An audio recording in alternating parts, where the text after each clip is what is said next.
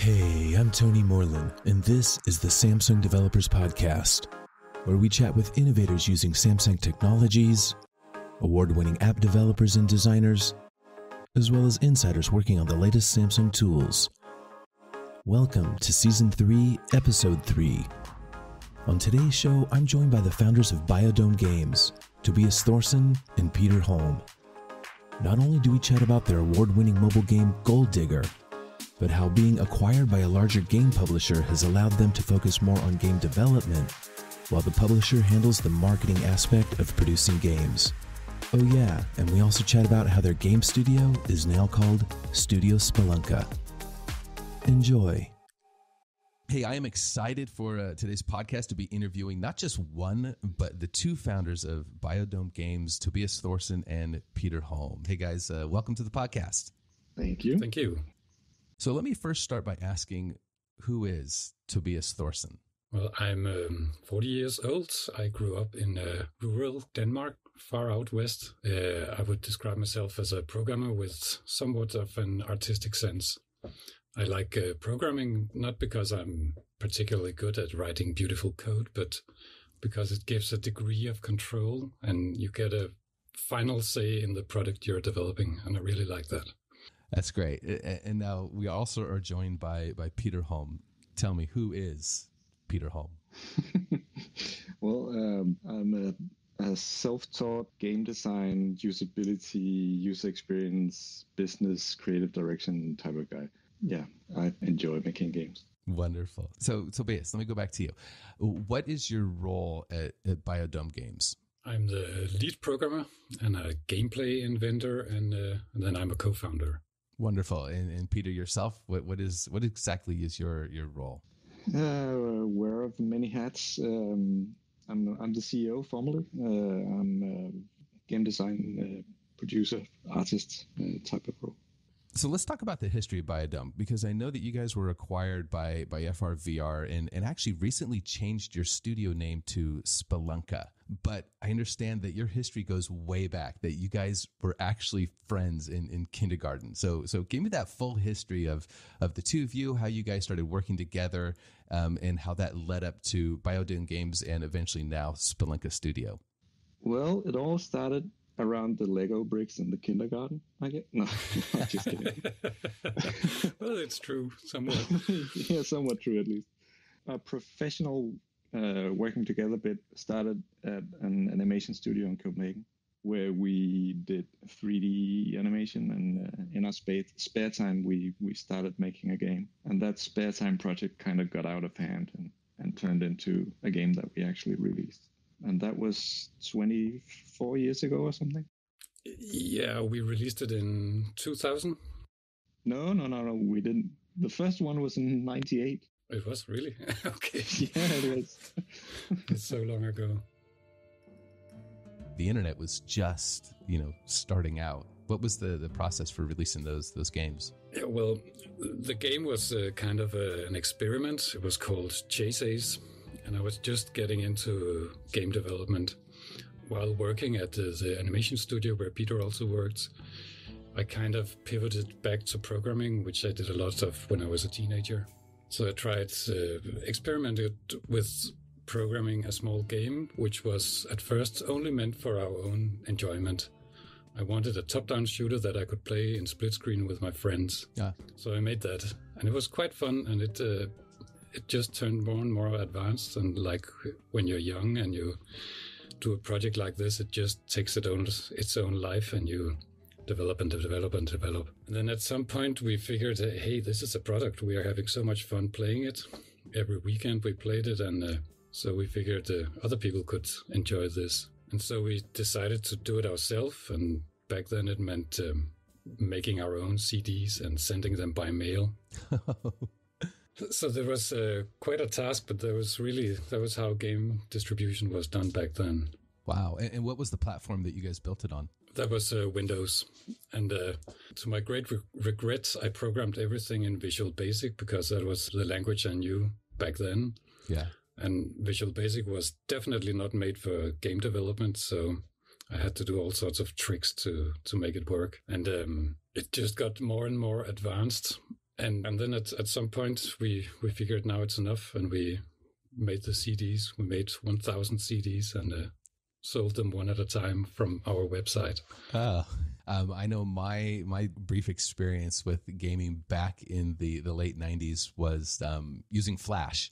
And I understand that you guys have some experience also using Flash back in those glorious days of the late 90s. Yeah, well, after our game Chases, we sold like 200 copies, and we kind of realized we couldn't make a living from that, so we had to get a real job. So we started doing advertisement games and other Flash games, and that was really the platform for gaming back then on the web, was Flash. Yeah, and it kind of happened by accident that what we did back then turned into becoming an actual game company. Because I think at that point, on my perspective at least, making games was kind of a side gig, a hobby thing. But sure. What I was desperately into was actually Flash and getting 3D animation onto the web using Flash magic. That was kind of the big thing back then. Yeah, and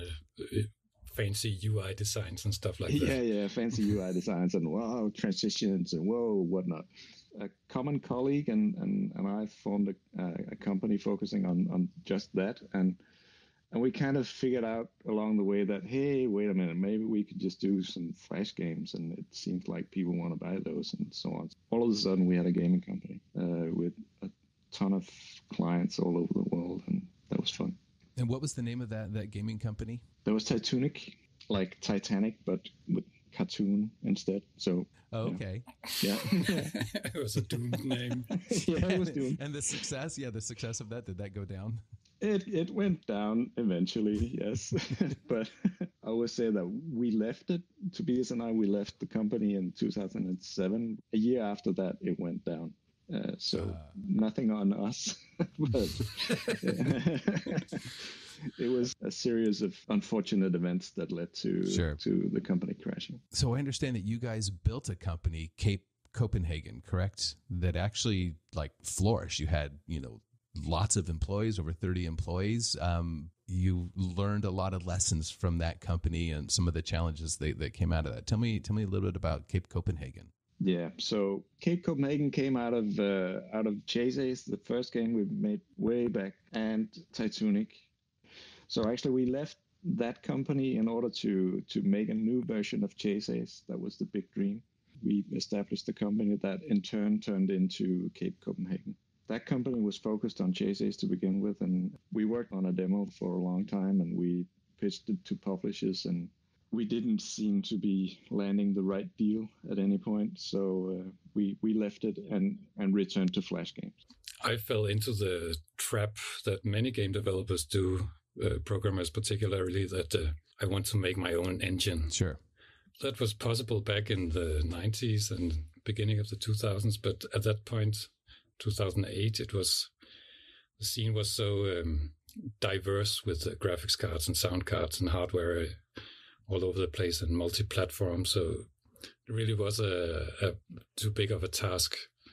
Again, I made a lot of programming that turned out to be dead code because you can't maintain such a big code base for so many cases and get out into all the corners with your own tech. At least not one guy. Yeah, we painted ourselves into a corner with that project, and sure, yeah, multiple times. Yeah. So, learning from that, we returned to the stuff that worked in Titanic and returned to making Flash games for clients. And then at some point later on, we finally made the jump to Unity and 3D games. And was that the beginning of Biodome Games? No, the beginning of Biodome Games is later. So Cape Copenhagen almost existed for 10 years. Wow. And I think we were almost 40 people at the peak. And at some point, we had a lot of stuff lined up, but it all fell through. And having a business that rely on client work and all the client work disappearing, that's not really healthy. Sure. And we hadn't really managed to build a really solid foundation because I think we wanted too much on the same time. We really wanted to do great client work, but we also wanted to make our own games, which is by definition underfunded. Yeah. So that was a very difficult balance to strike. For 10 years, we kind of swapped between the two, and we couldn't make a clear path. We didn't really want to focus entirely on client projects, and we didn't want to take too much funding and get economically dependent by taking big investments and not having our own company. Yeah, sure. So we were kind of flip-flopping around for 10 years until we could no longer flip-flop. Yeah. So we were stubborn and flip-flopping and refusing to take other people's money and so on. So it was kind of, maybe not that smart of a choice, but anyway, it was fun. Sure. It was a great company. I really loved my colleagues. Amazing company. So it sounds like then eventually there came a moment where you decided that it was best that you just closed the company, correct? Yeah, at some point it was basically out of our hands. We had within the same week we had 3 almost signed deals that disappeared, and that was really enough to take us out of business. So we had to close down, and that was the beginning of Biodome Games. So then you and Tobias decide to still continue working together. You obviously are determined to find success. We actually had a conversation at some point where we were looking at each other in this meeting room, and things were just collapsing around us, and we were kind of, okay, so what are we going to do? Get a job? I don't know how to get a job. We were unemployable at that point, I guess. So we didn't have a choice. So that was it. It was just you looked at each other and said, well, you've got me and I've got you. So let's figure out something. Something like that, yeah. So with the closing of Cape Copenhagen, was that the beginning of Biodome Games? At Cape Copenhagen, we had a third partner, Brian, who we worked with for many years. He had left the company, I think, 1.5 years before we went belly up. Basically, he had to do something else with his life at that point. He was kind of burned out on client work and stuff like that. Sure. But around the time that we went belly up and we had the infamous conversation in the meeting room about having no choice but to start a new company, he had probably around that time joined a little startup called FRVR. And we kind of followed along and looked at what they were doing while we were doing other stuff, because we still wanted to do our own games. We had a client project that could get Biodome Games running, so we didn't have to take any funding and stuff. And that was basically our plan, just to chug along, do a project here and there, and then fund another game that we wanted to do. Yeah, and I remember Brian lived in Malta at the point, and he was back in Copenhagen, and he was really, really trying to sell this idea that we should work for FRVR very hard. And we were skeptical. What's this? And it's hyper casual. And is that really our gig? Instant games. What is this? Yeah. It felt like a return to something that we left many years ago in Titanic and Flash games. Sure. So we were not really convinced in the beginning, and we had some other projects, some very artsy projects lined up for ourselves. And I remember we made this calculation at some point. If we're going to succeed with our own game and distributing it and making a Steam version of that game and becoming a hit, it was really unlikely. And the numbers just told us, well, we just have so much better chance of succeeding if we go with Brian. And this is because, it was just the two of you still. It's not like you had employees. It was the two of us, yeah.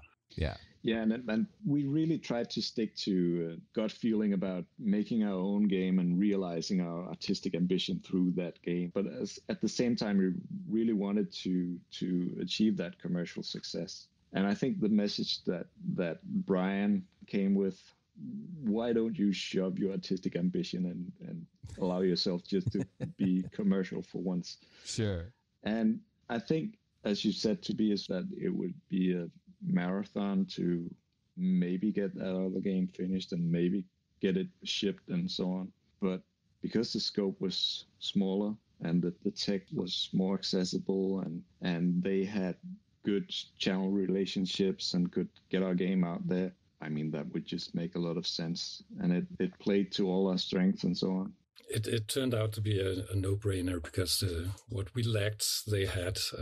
We didn't have any connections in the industry to publishers, and we didn't know how to put a game on Facebook Instant or Steam, and let alone Samsung Galaxy Store. Yeah. I mean, what? So we kind of saw, well, maybe we don't have to sacrifice our artistic integrity just because it's an instant game or just because it's a small casual game. We would still make something that would be ours and feels like something we want to work on. So sure. So then you decided to work closer with FRVR. They acquired Biodome Games. No, not at this point. Okay. Actually, we decided to enter a publishing agreement with them. So we basically made an exclusivity deal with them. We got to use their tech, and in return, they promised to try to publish our games if we made something good, of course. Sure.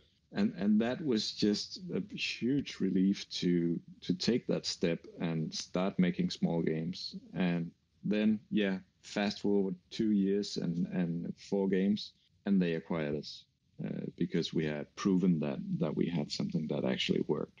And just so I have a good understanding, FRVR is basically handling like the publishing and the marketing, but you guys are still pretty much a standalone team, your own studio, correct? Yeah, the new setup is a 100% FRVR owned studio, but we have full autonomy. We can do what we want, basically, as long as we try to make long-term business sense, of course. In our industry, it's a first-party studio, meaning that the publisher owns the studio. And we keep working on our games, on the games from Biodome Games that were transferred to this new entity. It feels like our studio, and we treat it like our studio. Now, recently, you decided to change the name from Biodome Games to Spelunka, correct? Yeah, that was part of the setting up a new studio. So Biodome Games still formally exists. Now it's basically a holding company. Okay. But yeah, so the new studio is called FRVR Studio Spelunka. And what is the meaning? What is the thought behind Spelunka? Spelunka means cave in Latin. And if you go spelunking, you explore caves. Oh, it's quite suiting for Gold Digger. Yeah. It is very appropriate.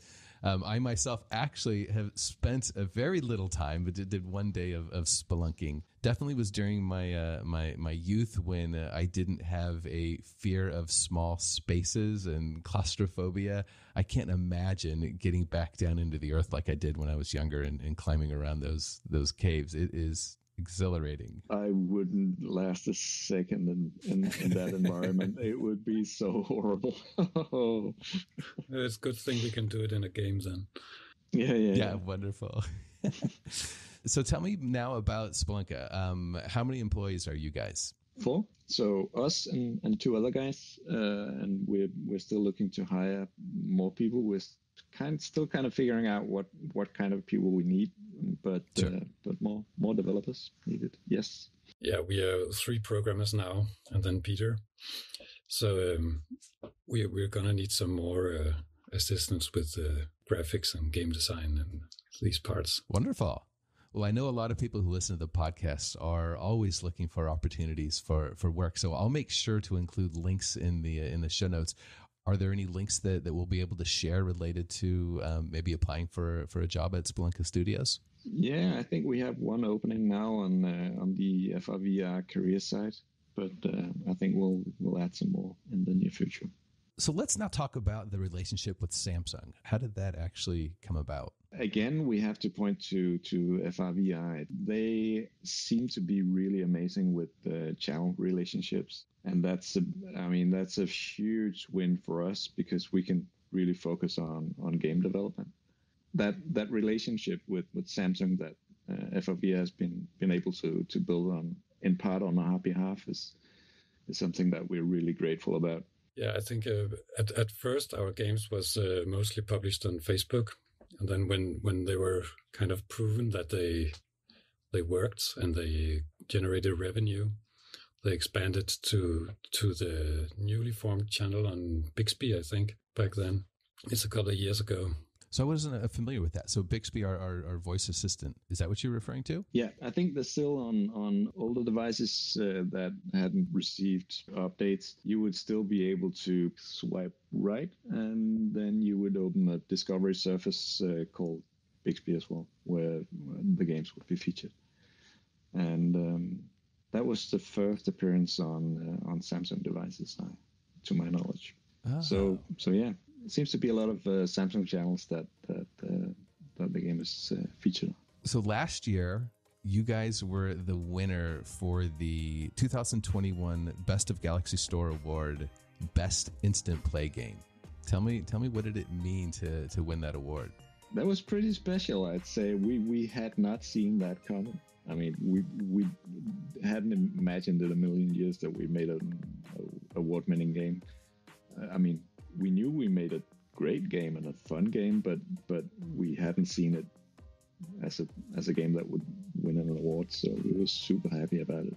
But in retrospect, I can see that the game stands out a bit. It's a combination of gameplay and style that I haven't seen many places. So let's talk about Gold Digger. I mean, I played it because I was part of the team that was going through all of the nominations and selecting who was going to be a winner. It was a very addicting game to play. But tell the folks out there, what actually is Gold Digger?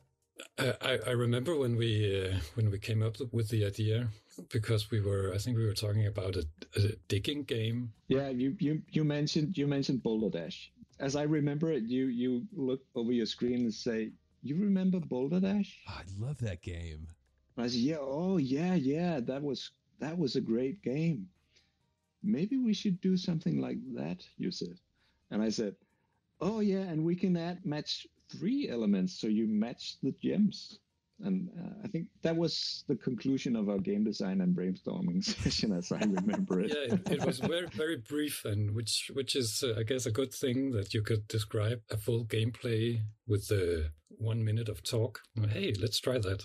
That could work. And I think it was only a couple of days later you had the first prototype running, as I remember it at least. And then, of course, a few months until we had a playable. In the FRVR Bible, when they recommend gameplay ideas to pursue, one of the key points is mashups of different genres. Oh.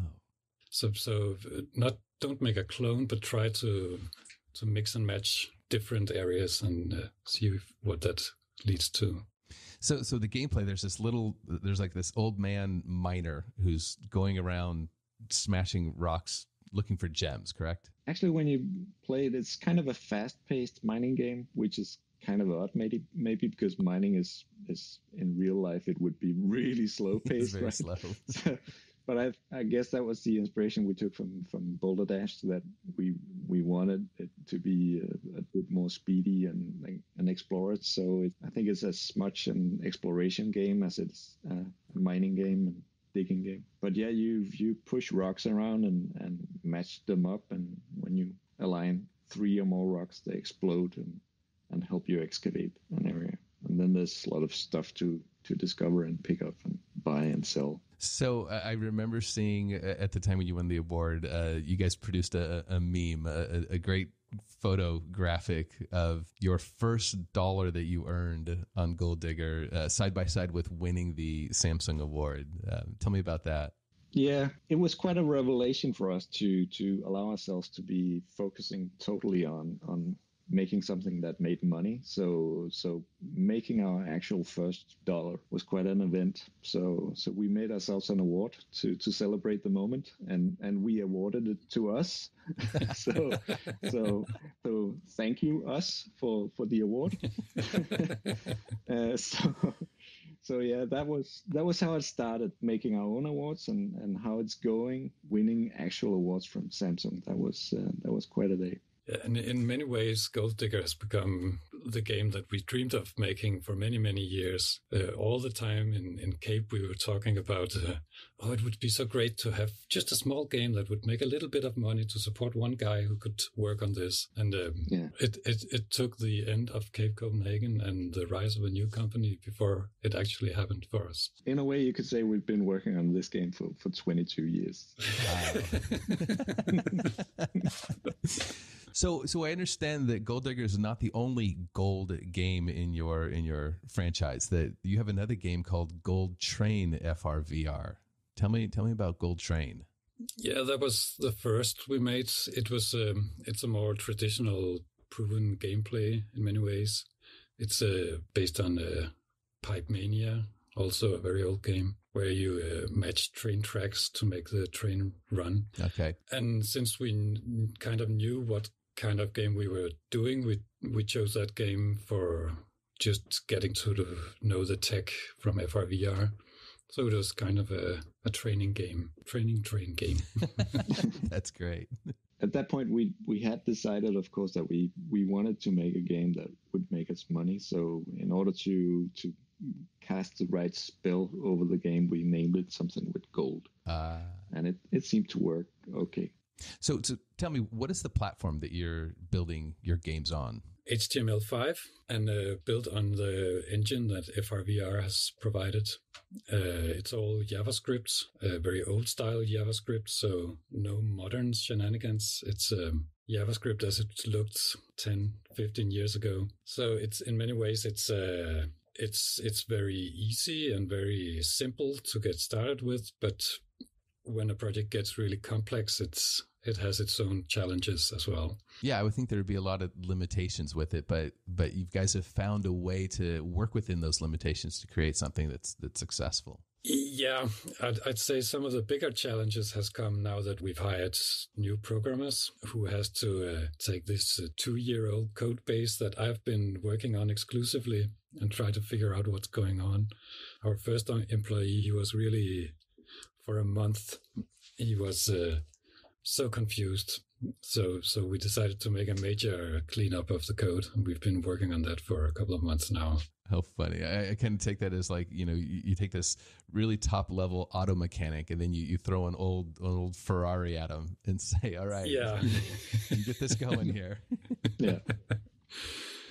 But about the limitations, I think part of the charm of working with this is actually the limitations that you have to impose on yourself and your ambition. And that's, I think, part of the reason that we can make it work.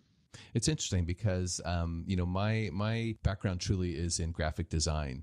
And I often teach the opposite of that in the sense that, when you're creating a logo, you don't want to limit yourself by diving right into a program like Adobe Illustrator to start designing your logo, that really you should grab pencil and paper and start sketching so that you don't have any limitations.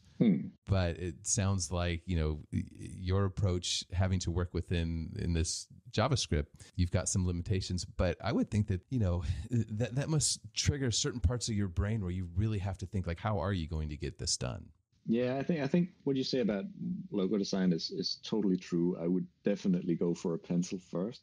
But again, the pencil is a conceptual limitation that you put into the process at that point. True. So I totally agree with that one. But in this case, I think one of the great benefits about the limitations we have with the platform is that there's a lot of stuff we just can't do, period.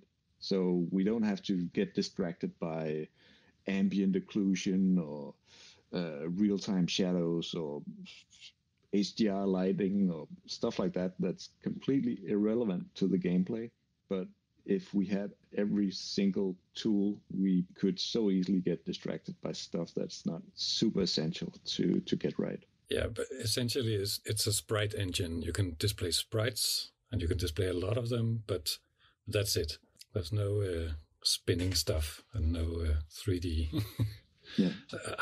Hardly any animation system. We had to make that ourselves also. So. Oh, wow. So I would think that the process, I mean, tell me, would you say it's quicker? I mean, I know that some of these game developers that I've chatted with, it takes them years to go to market on a design that they're working on. Do you think those limitations actually help speed up the process? Because you can't go down all these different avenues and work on things such as 3D and lighting. Yeah, definitely. In the beginning, it's very, very fast to make a prototype and try something out. And I think the challenge really comes when you're continuously working on a project and it gets more and more complex, because then JavaScript really has its limitations. Sure. Yeah, and I think the platform says a lot about your genre choice as well. You wouldn't go ahead and make a first-person shooter, and that wouldn't make sense. I mean, you would pick another tool for it. From the first prototype until Gold Digger went live, I think that was about 3 or 4 months or something like that. Wow, that is so quick. Yeah, and it's a great joy to work with that quick turnaround, because you get something done, right? Yeah, and you get the feedback so quickly too, because as soon as you put it out there, you start. I mean, you had mentioned that you would first release like on Facebook Instant. I mean, you're almost using that as your testing platform. So you release it quickly like this, you get that feedback, and now you can get back into the studio and start finding ways to really improve on it before it gets out to the larger audience. Exactly. And you have actual people playing it and having opinions about it and telling you what they think about it. That's just so much more fun than sitting deep in the trench working on the same project for 2 or 3 years without it seeing any type of reality.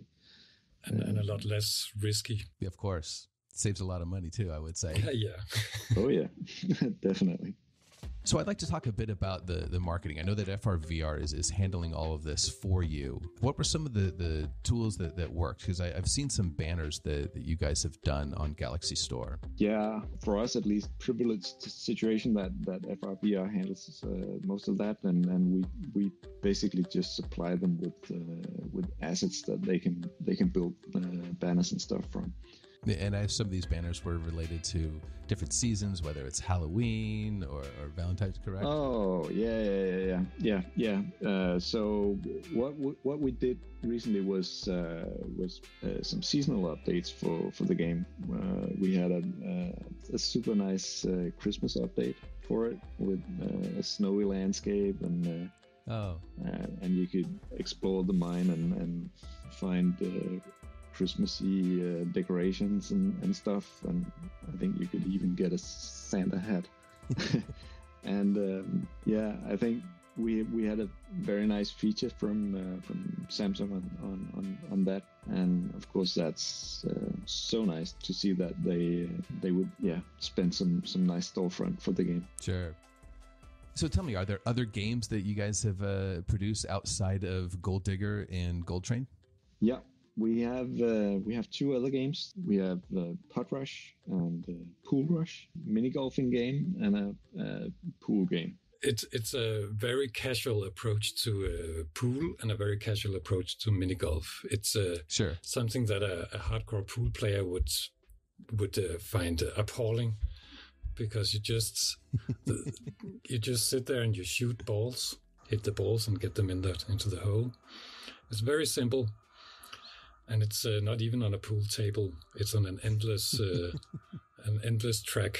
I'll have to check that out. Tell me, so where are you guys getting your ideas for games? I don't know. There's no. I mean, sometimes it's just like what we talked about with Gold Digger, just 2 reference points and then a weird connection. Other times it's more like, what type of interaction would be fun? What would feel good? Okay. And then in turn, how could we turn that into a game? I think the Pool Rush and Pot Rush games kind of grew out of that approach. we kind of wanted a very simple interaction that would be fun and quick to repeat. I think we had a few iterations of that before it kind of gelled into a pool game and a mini golf game. And it was very much inspired also by one of FRVR's biggest hits, which is a basketball game where the only thing you do is you flip basketballs. Oh, okay. And have to hit the hoop. So the gameplay style is quite similar. You just shoot balls again and again and again, and you can get really good at it and you can suck at it. I remember there was a game a long time ago, very similar, where you were just throwing trash into a little trash bin. Yes. Yeah. And I think that for me at least, that's been kind of a fascination all the way back from the first Flash games, that how much can you boil down the experience? How small can you make it and still make it enjoyable? I still think that's very much a motivation for me at least or a driver for me at least to see how tiny can you make it? How much of a great experience can you make it with the smallest mechanic possible, basically? So tell me, what is your process for designing, developing, and then publishing a game? FRVR has a set of goalposts you have to reach. First, you make a prototype that the guys there review, they're game designers, and they look at the game and try to give their input on whether or not it would succeed or if it has potential. Then if they approve it and think we might be able to do something with that, we make a prototype, and it's then put out on a very limited market. So there's a small subset of players who get to play it. And then during this process, the retention is measured and you see how many people are actually returning to it. And these are paid users. They are advertising. Sure. And people come and play. And then there are a set amount of iterations where you try to improve in each iteration to see if you can get the game sticky enough. And this process is in large part to avoid working a lot on a game that doesn't have potential, that's not going to work in the real world. So if you pass through these goalposts, it's published to a wider audience worldwide. Okay. And I think if we should just talk a bit about our internal process as well, it would be more something along the lines of running with a gut feel up until the point where we felt we had something that would show some kind of potential. Yeah. And then trying to find the smallest subset of that we could take to a level where it could actually be tested in live circumstances. So we've seen a lot of success around Gold Digger. Can you tell me, like, how many active users do you guys have playing the game? Across Samsung channels, I think we're seeing about, of course, it goes up and down with Sure. store features and stuff, but an average about 100,000 active users a day. Wow.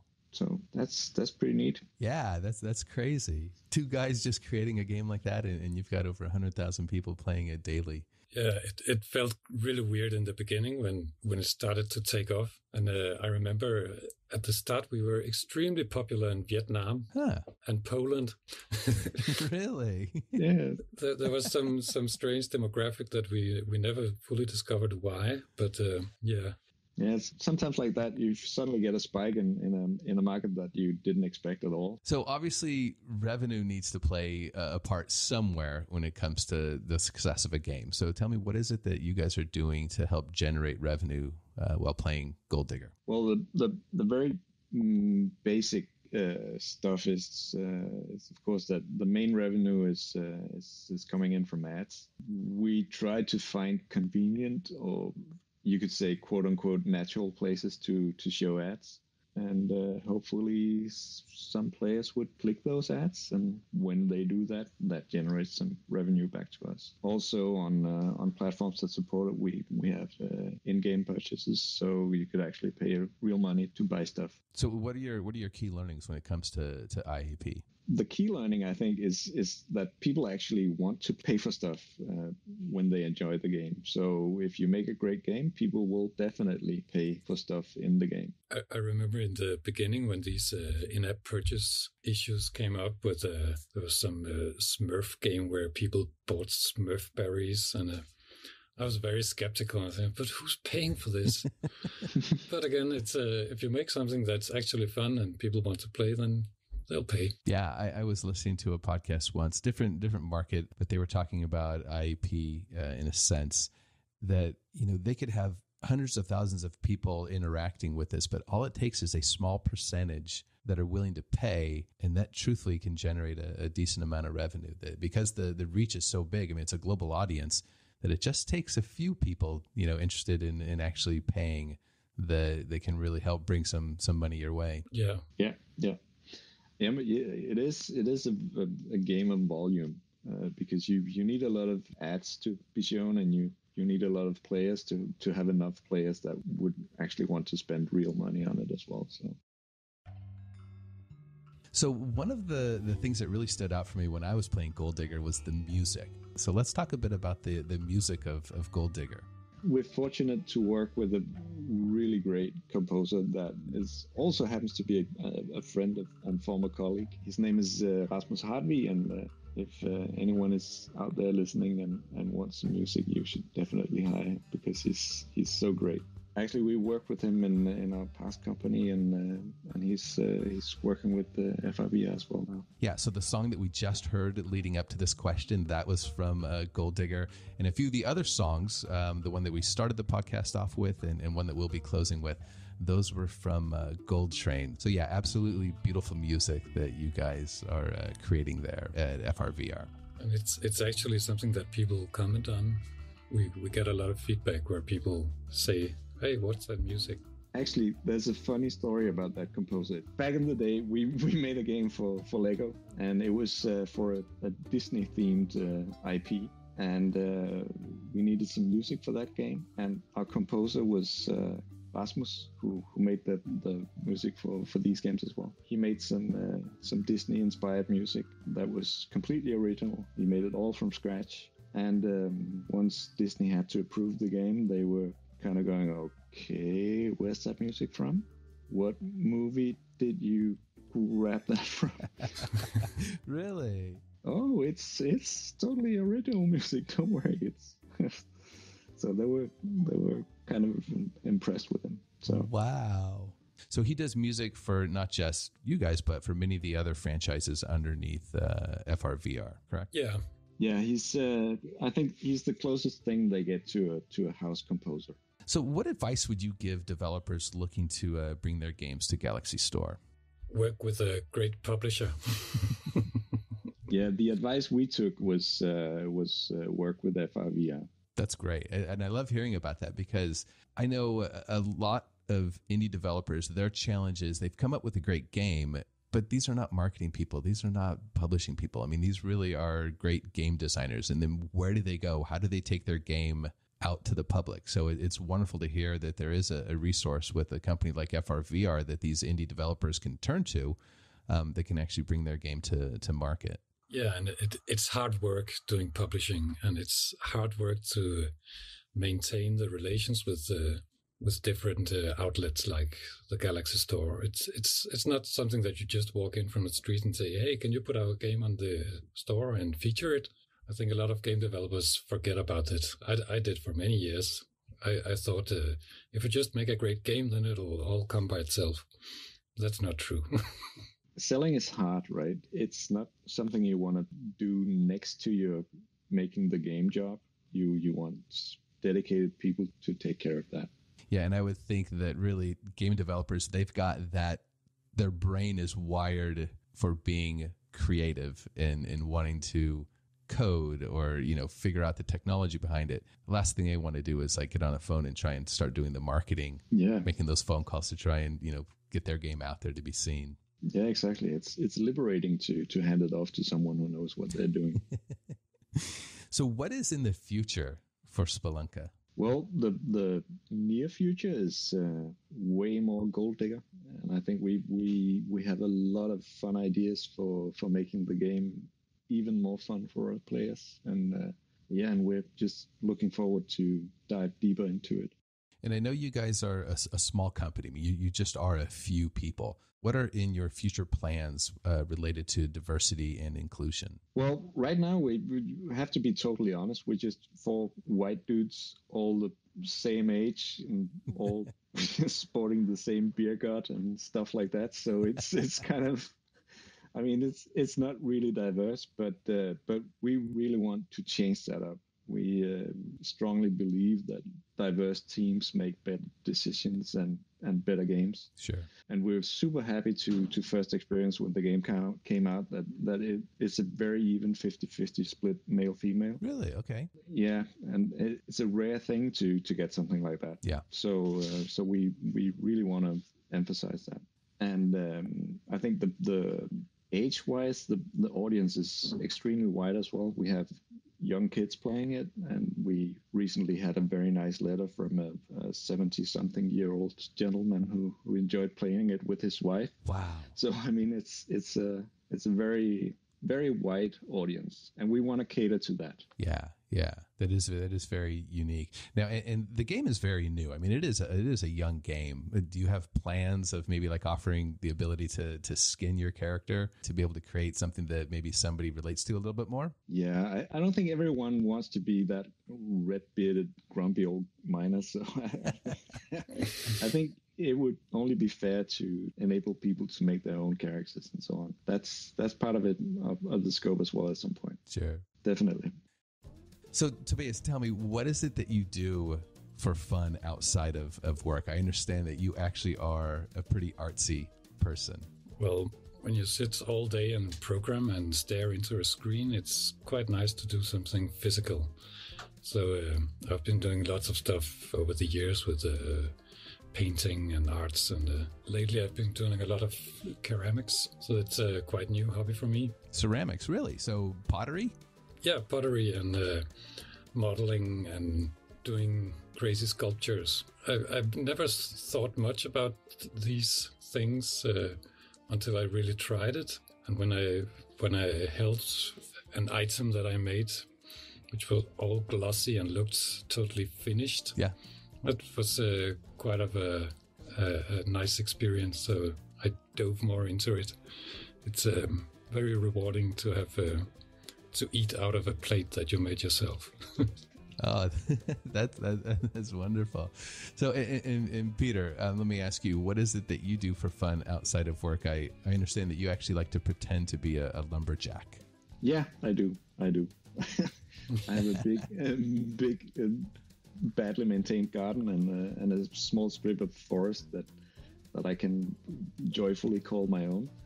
And once in a while we have a storm that topples a tree and I get to cut it up and chop it for firewood and stuff like that. So I really enjoy, you could say, rough gardening like that. Also woodworking and artsy do-it-yourself projects with all the kids, of which I have 4. Wow, that's excellent. Yeah. So I have one more question for you. Since you guys became friends, you said back when you started kindergarten, tell me, who is better at sharing, Tobias or Peter? Sharing? What do you mean sharing? Yes. That's definitely Tobias. Tobias is a very, very generous soul that shares all his good ideas. Oh, that's great. Hey guys, it has been absolutely wonderful to chat with the two of you. You guys are doing great work at Spelunka, and I'm looking forward to seeing much more down the road on Galaxy Store. Thank you very much. Thank you. It was a pleasure to talk to you. Looking to start creating for Samsung? Download the latest tools to code your next app. Or get software for designing apps without coding at all. Sell your apps to the world on the Samsung Galaxy Store. Check out developer.samsung.com today and start your journey with Samsung. The Samsung Developers Podcast is hosted by Tony Moreland and produced by Jeannie Sue.